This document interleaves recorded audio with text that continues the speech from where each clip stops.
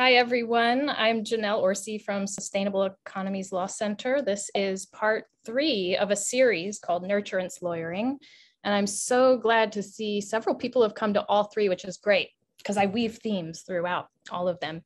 And this slideshow, which you're all going to have a link to, has links to the videos and the slides from the other 2 presentations, so you can go back and watch those, plus several a couple of articles here that you can enjoy. And then I'll come back and add the video to this presentation so that you can watch it again if you want. So yeah, thank you all for being here. I was going to give you an FYI that the bar recently changed the rules and added another hour of required training on elimination of bias. So now lawyers need 2 hours every 3 years. And one of those hours needs to be about implicit bias. And so I was going to just clarify, in case anyone had any questions, that this is not one of the implicit bias trainings. We did do one, however, in 2020 that's on our website, and you can go back and watch that if you're going to need your credit for the upcoming cycle. And I also emailed the bar just to verify that these older trainings on implicit bias will still qualify, even though we as a provider hadn't gone through the new requirements. And then I got this email back, which I just direct pasted the email in so y'all can see it. I also feel like it may have been written by like one of those LOL cats, but in any case, I just thought y'all would find that helpful. So I want to say, I kind of feel like we're lucky to be able to talk about this because this is something that's happening all over the country. Folks might have heard. At first, I didn't pay very much attention, but now I'm like, oh my God, all these different states have either passed, the blue states, or have proposed, the purple states, a law that is going to ban in K through 12 education and in some state agencies, the discussion of things like bias and discrimination and histories of oppression. So that's a little bit of our current context that we're in. So I'm glad we get to talk about it. I feel a little like I've become a quilter. I'm always kind of piecing together slides and weaving together different themes. And I want to give a lot of due credit to just books that I've read recently that, you know, every time I present, I'm kind of weaving together stuff that's feeling the most like compelling to me right now. So you'll see there's threads of some of these authors in here, and I encourage you to come back and check out all these books. There's also, this is an essay I keep reading over and over again by Robin Wall Kimmerer, who's an indigenous biologist and wrote the beautiful book, Braiding Sweetgrass. And she's rewritten the introduction in this article. And one of the things that she says in it is this piece of the forces of creation and destruction are so tightly linked that sometimes we can't even tell, sorry, it gets cut off for me, tell where one begins and the other leaves off.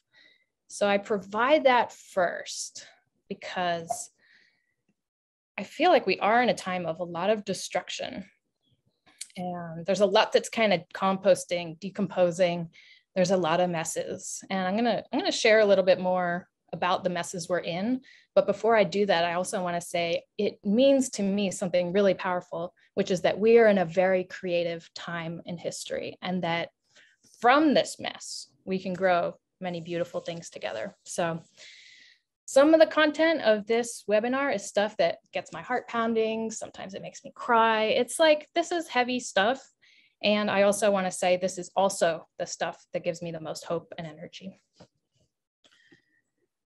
So a little bit of context of where we are now, which also to me feels like evidence that we need to start making bigger changes now. And, you know, one of them is, this is a graphic I drew of the racial wealth gap between white households and Black households.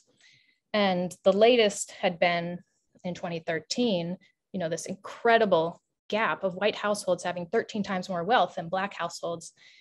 And, you know, I've been wondering, like, where's it at now? Have things gotten better? Have things gotten worse? And, you know, what we're seeing is that the pandemic is laying the foundation for particularly the Black and white wealth gap to get even worse. So we are on a trajectory of things like this getting worse. And I also wanted to put these faces here because, well, for many reasons. This is some of the context that we're in right now. And I think everybody here knows about the shooting that happened in Buffalo just recently. And it was it was particularly racially motivated, and the shooter had written all of this stuff that it was actually new to me, this concept of the great replacement theory, this idea that Black people and other people of color are here replacing white people. And so, oh, you got the waiting room? All right, just want to make sure catching it. Yeah, and that, like, for one of the things the shooter had written in this long manifesto is this idea that for every Black person, that Black people in the US are taking away $700,000 from each white person in the US, that it's costing each white person $700,000. So there's this idea that there's white people and people of color are replacing white people in their status and their wealth. So I've never heard of this replacement theory now, but I'm seeing it all over the news now. And so I'm gonna weave it back in and talk about how I think it relates to the legal profession. But I also want to put these faces here just because one of the things I have learned, and for those who came to my other sessions, you've heard me say this, which is just how important it is to feel our feelings. And I've learned a lot that it's so important to stop and grieve the losses, because we're facing a lot of loss. We've had a lot of loss. And I think a lot of us just sort of blow past the news and don't stop to grieve some of these losses. And there's, just many facets. Like, imagine if one of these people is your best friend and you were going to have them over for dinner tonight, and now you can't. And there's also just, thinking about the whole community and what they're going through right now. And then for each of these people, the lives that they lost. And so I just want to emphasize the importance of just stopping and taking time to grieve together. Because one of the other things I've noticed is, really supporting white supremacy in this society is a tendency for people, and especially white people, to not be grieving these kinds of losses. And it's one of the worst feelings to be grieving something and others around you are completely ignoring it. So I wanted to give that a little time. And then this, oh my gosh.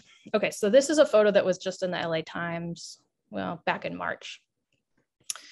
So another wave of legislation that's going around right now is this year, just in the last few months, there have been 240 bills introduced in state legislatures in 40 different states that are anti-LGBT in some way. About half of them relate to trans people, and the other half a lot relate to education, what you're allowed to talk about in schools. And this particular photo just sent chills down my spine. And I still just like, ooh, I shudder because, it's, first of all, there's just this display of homogeneity here. Like, everybody looks the same. These young folks are probably young athletes, some of whom could grow up to be queer. And they're kind of all standing here victoriously signing this bill that pushes aside and excludes people who are different, who don't meet this description. And to me, it's all part of the same trend of banning our discussion about race, trying to make anything that's deviant or non-conforming to just sweep it aside and push it to the margins, or simply eliminate people. These bills do not happen every year. This is a big year. And the other thing that it brings up for me is just how we're all losing in this moment. It's not just people of color, it's queer people, it's women who are forced or feel pressured to look like this. Anyways, I'm sharing a lot of heavy stuff, but I think it's heavy stuff that we have to confront. I'm going to do one more, and then I promise I'll give us a little bit of a breather from it. But just like this concept of replacement does not make sense to me in the realm of human society and in our wealth. But one of the things that is happening is that lush and wet lands around the world are being replaced by desert and are likely to continue to be replaced by desert. And that's a kind of replacement that we do need to be worrying about. And it also tells me there's going to be growing scarcity and there's going to be growing blame. Like, when people start to experience this scarcity and they don't want to blame climate change, they're going to blame each other. And we're going to fortify these boundaries that we've created around race and other things and continue to try to protect ourselves and blame others.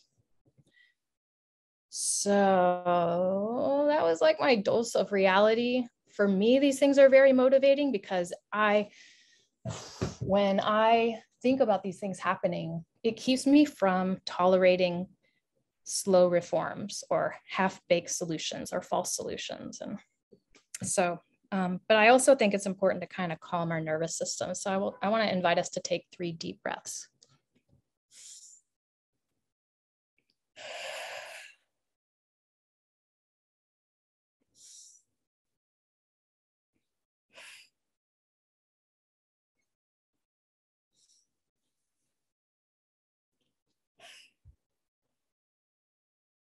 And the rhododendrons are blooming. Thank you all. See, I even get kind of shaken just by talking about these things, like physically in my body. It's like the reptilian brain is just sort of firing off, and it cuts off our access to the other parts of our brain that are a little more thoughtful and feeling. So very important to calm our nervous systems. And what I was saying about grief and the importance of it, I also want to say there's this line from a Wendell Berry poem that I really love, and it resonates me. He talks about going and being with the birds by a pond, and talks about how they do not tax their lives with the forethought of grief. And so the forethought of grief is basically our anxieties, our fears, these fears we're walking around with all the time. And the way we tend to react to having anxiety and fear about things in the future that we can't control is we try to control them. But the only way to control the future is to control things now, i.e. people, places, things now. And so a lot of the harm that we're talking about here is caused by our fears. And if we were able to calm our fears, there would be less of this kind of harm. And so one of the conclusions that I come to is, and I come to in all of these webinars, is that we need each other. There's no replacement. The greatest wealth that we have and that we can create together is in each other. When we come together, we can create all kinds of wealth and well-being. It's not that one person takes it from another. We create it together, and we really need each other to turn to each other, especially right now. So what does all that have to do with the legal profession? So here comes my thoughts about the legal profession. So these specialty credits, you'll notice, we've had three different ones. And I kind of feel like each of them is a little bit like a Band-Aid that the legal profession is putting on itself. And, because they're trying to like clear up problems. And it's like, we've seen so much bias in the legal profession and so much racial inequity that the profession is like, let's add one more Band-Aid, let's add one more credit. But, like putting Band-Aids on wounds, it's not the best metaphor, because wounds actually heal themselves. In nature, things do actually heal themselves. And so, but it's more like putting a Band-Aid on the Titanic, because what we're seeing is things getting worse and worse and worse. And these Band-Aids are not transformative. They're not the kind of transformation that we need. So what is the kind of transformation we need? I've been thinking about this a lot. I did a presentation on elimination of bias 4 years ago, and it was just striking to me how much I've changed the way I talk about it and think about it. Because 4 years ago, first of all, I used Angry Birds as the fun metaphor, that silly game where birds try to attack a castle and knock it down because pigs are hogging the castle and hogging their food. Anyways, that's the theme. And, this idea that the profession has become so exclusionary that we need to start working on every one of these little pieces and kind of knock them down and bring them down to earth. And what I ended up doing in that presentation was just talking about all of these different things we could change, all the ways we can bring more people into the practice of law, all the ways we can make the practice of law and legal services more accessible and welcoming. And I'm just not patient with all of these things anymore. These are small reforms. And so I'm now asking, like, what are things that can be much more transformative now? Like, I feel like we need change now. And it's not enough for lawyers to just think we're doing some good things here around the edges. So one other thing that I've brought up in all of these presentations is just that this has become a guiding question in all of my work. And it's just like, does this work? Does this act? Does it perpetuate separation and domination? Or does it foster connection and nurturance? And so those are my guiding questions kind of in life. So I want to talk about the separation and domination and how it shows up. And I'm going to have parallels between the construction of whiteness and race and the construction of the legal profession and the practice of law. Like, how do we define those things in order to be able to separate them out from other things? And I'm going to talk about land ownership too. It may not be immediately intuitive why that is relevant, but I think it's another set of definitions we've created around this concept of land and ownership that are all part of one larger, very harmful project. So let's talk a little bit about race and whiteness. I want to just make sure I can watch the time here. We've actually taught a CLE before about the invention of whiteness and how it's changed so much over time. And there was just all these ridiculous rules about who got to be white because whiteness came with so many privileges, legally enforced privileges, and property that are protected by our legal system and protected specifically through violence and policing at the end of the day.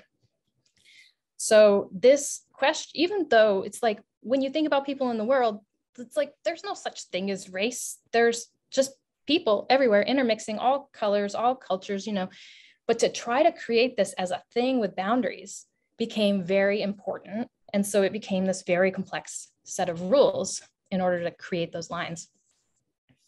So another fake and fuzzy line that we encounter a lot is this question of what is the practice of law? And if you look at the definitions in different states, it tends to say, it includes, you know, representing people in tribunals, but also giving legal advice. And I just laugh every time I see a publication trying to distinguish legal advice and legal information. I'm just like, you can't do it. And I've drawn other cartoons about it before, and just like, yeah, people always try to say legal advice, well, it's tailored to the needs of a person. You know, you're giving them information, but it's tailored to their needs. That's different than information. That's just, what is it? If it's not related to what they need, then it has to be irrelevant to what they need. It's just a really silly, like, if you try to figure out what is or isn't legal advice, it's kind of like I was thinking about when my parents were teaching me how to drive, and they would tell me like, oh, you can turn left on a one-way street. If, you know, they're giving me the rules. They, while I was driving the car, were giving me legal advice. It's information about the law that was tailored to my needs. And so it's so silly to act like you can draw a line around any of this. And this is what the legal profession does. It does it in many places. If you start to look around, you'll find there's so many lines.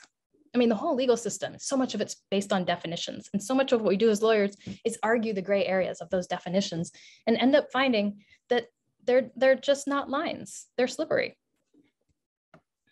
So this is my caution. Beware of things that really aren't things that we try to put in a box, but we really can't. And it becomes very complicated to do so. And it tends to indicate that what's happening underneath, why are we going to all this trouble to create a thing? It's a strategy to own and control things that really shouldn't be owned and controlled. So I'll give some examples and also say, the good news is that other living things on Earth don't do this. Like, they don't feel this strong need to define things and control things.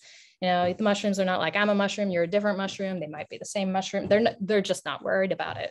And so we have a lot to learn from nature about how to just kind of live in a more interconnected way. But we can learn a lot from ourselves too. Like, we as human beings, and through our feelings, which are very powerful tools, can understand the violence of artificial borders and boundaries.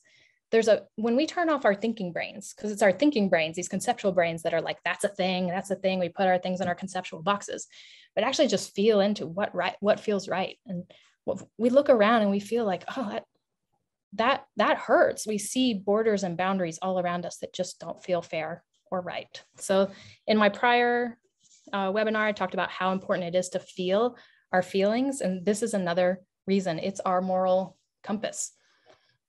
And it's our path back to kind of a more accurate picture of reality. So why do we create these things? Why do we go to all this trouble? So around the creation of whiteness, a lot of people, I want to say critical race scholars have written a lot of great things on this. I've been reading a little bit of W.E.B. Du Bois lately, and some people talk about whiteness. So it's like, once we've created it and people really want to have it, why do they really want to have it?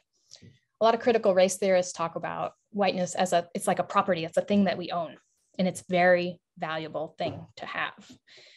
W.E.B. Du Bois kind of it talks about it more expansively as like, it's not just that, it's also that whiteness comes with this presumption that you can own things. Whiteness means you have the ability to own and control other things, whereas other people don't. And in fact, they are the ones who are controlled by you. And he says, amen. And he really kind of like makes fun of also just like the level of kind of,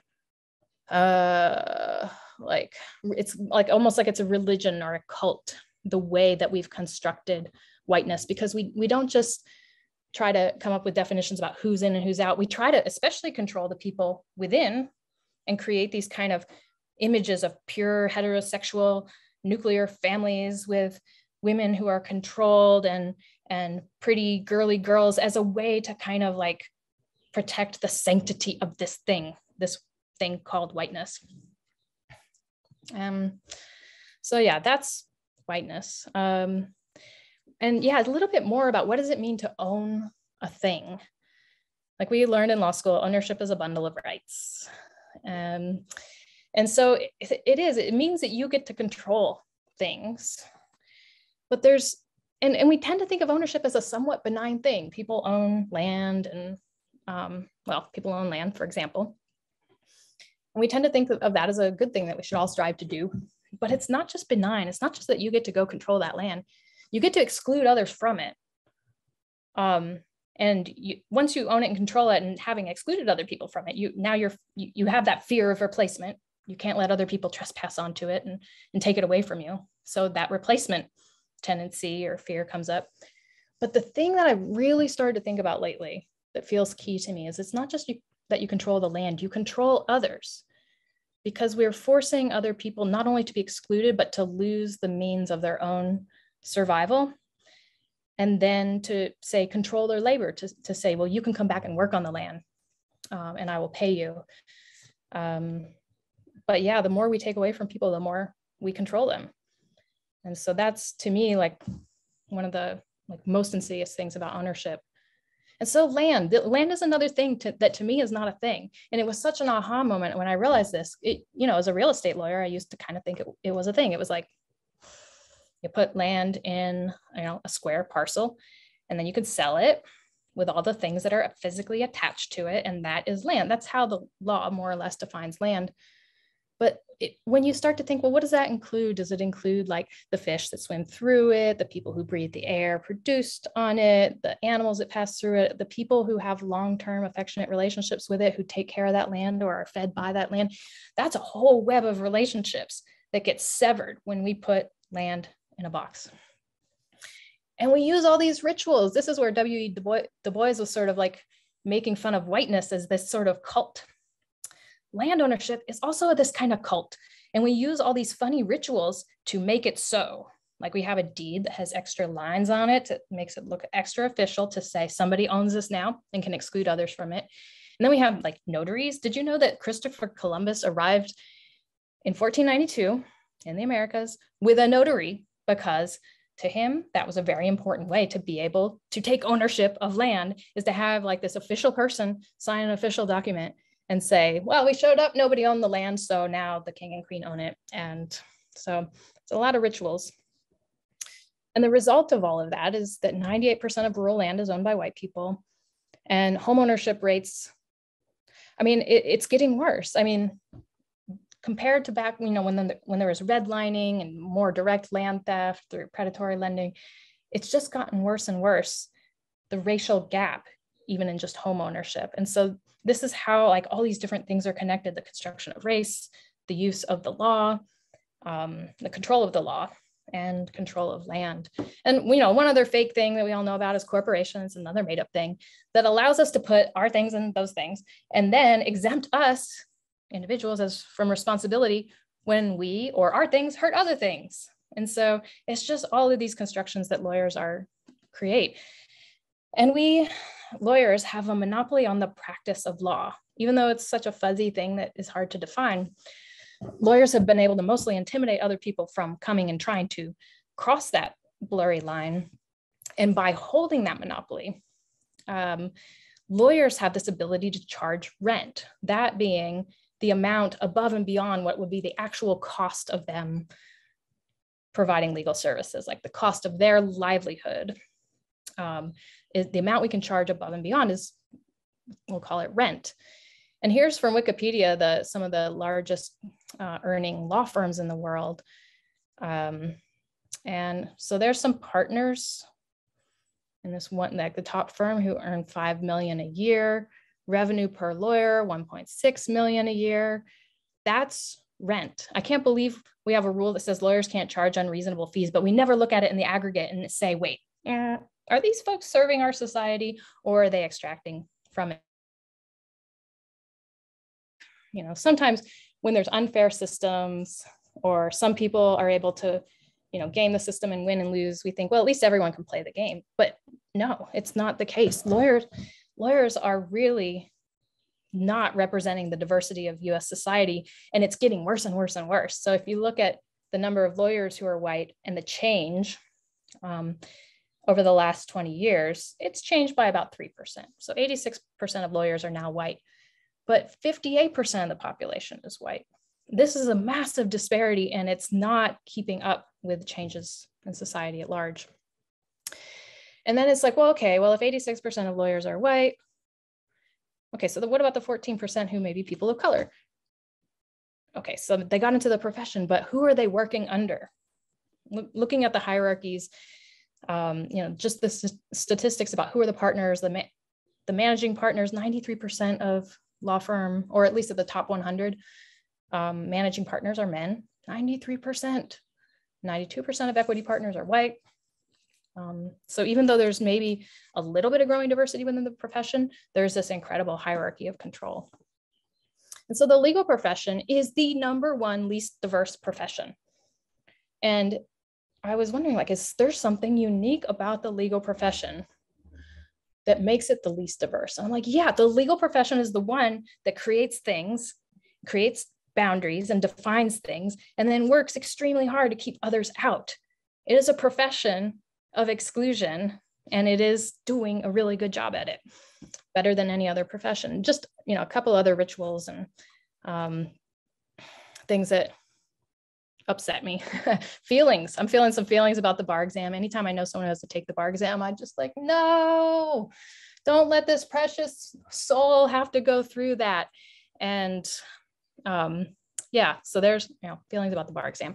So here's some interesting thoughts people have had about the bar exam in California, which is that the passage rate for a while was really low. Like in 2016, one exam, the passage rate was 43%. So most people taking the bar were not passing and becoming lawyers. Even after going to law school or apprenticing, after all that, they're not being let in. So then the bar surveyed lawyers and said, hey, all y'all, 40,000 of them responded. I think we were obligated to respond, but in any case, surveyed lawyers and said, hey, y'all, should we increase the passage rate? Should we lower the score and thereby increase the passage rate so more people can get in and be lawyers? 80% said no. 80% were like, keep out. We're not going to let more people into this profession. Incidentally, the ones who hadn't taken the bar exam yet, the ones who had applied to take it, they were also surveyed, and 90% of them said, yes, please increase the passage rate. So it's like, okay, once we get over this line, which is the most ridiculous line, what is the bar exam? Stuff that we mostly don't use, memorization, which we almost never have to, spit out rules from memory in the actual practice of law, a 2 to 3 day exam that's so rigorous. It's just like, it's like a torture device. It's just like cult-like torture device that doesn't necessarily tell us who is going to be a good lawyer. So it's this weird line. But once people pass it, it's like something happens to their brain where they suddenly feel very entitled to protect that boundary and own that thing that they have earned, the law. So yeah, lawyers, This great replacement theory, it's all over the legal profession. Lawyers do not want to let others in. They are fiercely designing every part of the legal system, the language of the law, the court system, everything is designed to keep people out. So they're fiercely protecting this. So one of the things I want to say is it's just time to end the profession's monopoly, at the very least, on the practice of law. We have granted lawyers this incredible privilege, and in exchange, lawyers were going to hold the law in trust for the benefit of society. And the legal profession has failed and created all these kinds of disincentives that are just building up that fortress. So we need to end the monopoly. But then people are like, I'm sure everyone here is thinking this, but then if anybody could practice law, think of the people who are in need, like maybe they need eviction defense, or maybe they're a defendant in a criminal proceeding and they could go to prison. Like, the stakes are high. We need competent representation for them. Well, first, there's this belief that the profession, the state bar, is actually the one that helps people be competent. But there's also this word that we've talked about in prior sessions, this word compete is right there in the word competent. And this implicit in it is this idea that someone is going to come and fight for you. The stakes are high. You could go to prison if you do not get good legal representation. But who the hell made the stakes so high? It's all part of that same system, a system where we even think prisons are a good idea, a system where we don't even protect everyone's basic right to have housing, or a system of deep hierarchies in workplaces where people don't control the conditions of their own work. That's a system we've created and that lawyers have helped create. And so, yeah, we feel like people need competent lawyers because the stakes are so high, but then it's like, who made the stakes so high? It's all this larger project. And at the root of it is the very harmful exclusion of people and the severing of relationships with land. Because that is like one of the ultimate losses that people can have, is to lose their land, to lose their home, to lose their relationship to land, to be forced off of land into, say, factory work where they have no control over their labor. But okay, so there's a lot of heavy stuff. It's very bad news for the profession. But I really feel like it's such good news for us as human beings, because we're the ones who are like contorting ourselves into these boxes, and it doesn't feel good. We don't feel good about ourselves. We know how many lawyers are struggling with mental health and substance abuse. These boxes are not good for us as humans. And so this is where, I start to turn to, well, what can we do? And, this theme, nurturance lawyering, that I've woven throughout. Nurture to me means connecting with others and creating connections of care with them. And I really think the nurturance lawyering is it's kind of a oxymoron. Yeah, it's an oxymoron, just because I feel like the very concept and definition of lawyers is something that's meant to exclude and sever relationships. Nurturing connections it's crossing those borders and saying, hey, those were not helpful boundaries and borders. It's blurring the boundaries. I think this is what we need to do, is start calling out these artificial lines wherever we see them. And because we are trapped in these boxes in so many ways in our lives, we need to be taking bigger leaps out of them. We can't just start to soften the edges of them with little reforms. We need to be taking bigger leaps. So if you've been thinking of making any big changes in your life or work lately, now would be a good time. There's so much urgency and there's so much possibility if we let go of those old boxes and start turning to one another and saying, okay, what can we do differently here? And I think that is the thing. It is going to nurture us as humans. It's going to help our hearts. And that's why I say this is like, it's bad news for the profession, but really good news for our human hearts. Another thing is to just reject power and pay hierarchies wherever you see them. And of course, if you look around, you see them everywhere. Almost every workplace has power and pay hierarchies. But again, these are systems of separation, of roles and responsibilities, and of domination over people and their labor. Giving law back to the people in every way we possibly can. I mean, we can end the monopoly on the practice of law, but we also need to make the law something that people can actually practice and engage with and understand and use. And then as far as the actual work that we do as lawyers, I mean, there's a lot of good work that we can be doing, but I thought I really also want to comment on the content of our practice. What are we choosing to support as lawyers? And because of this interconnected system of whiteness, and land ownership and the legal profession, all of these boxes we've created to exclude people and to harm people. It's so important to be supporting Black and Indigenous and immigrant land ownership, land stewardship. And these are some of the sustainable economies, law centers, clients, and I start to picture this web of projects growing all over California. It's like, I want to see the state covered in this. I want this to become the new normal and just break out of those boxes entirely. And so I kind of feel like this is what we need to be doing, is looking around and seeing where people are organizing and seeing where people are saying, we need land. We want to create climate resilience centers. We want to create cooperative housing, particularly Black, Indigenous, and immigrant communities, or any people of color owned land projects. Because like I said, 98% of rural land is owned by white people. So the actual content of our work matters. What we are actually supporting matters. And just continue to listen and learn together. This is just sort of, today is sort of like the product of a lot of my listening and learning and talking with others in recent times. There's so much wisdom out there that we can learn from, but also just learn with each other. It's not an individual act of sort of decolonizing our minds. There's individual work to do, but so much of it is this learning about how to rely on each other again. That is perhaps the core lesson. And yeah, like I said, it doesn't feel to me like a sacrifice. It feels like this is exactly what I want to move toward, is nurturing these connections with others, with these land projects, and that this is actually going to sustain me, no matter how scary the world is, that this is going to feed me. So I want to invite people into small groups. We'll make groups of 3, and this is your cue, Sue, to create the breakout rooms. And I know I've just shared a lot.